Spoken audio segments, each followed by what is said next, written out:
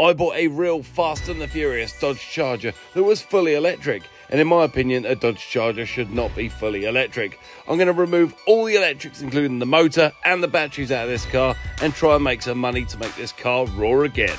And you know, what we're going to try and do is lift the back end of the car up and see if we can find a way of getting this motor out without killing ourselves. We've got the battery out, right? Down, because it's blocking the view. That's probably at least... Don't put your knee down. That went better than expected.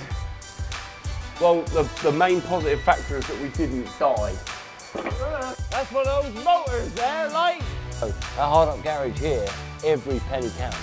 And getting this stuff out of these cars, we're basically going to get the money back that we paid for the cars just for the equipment in them.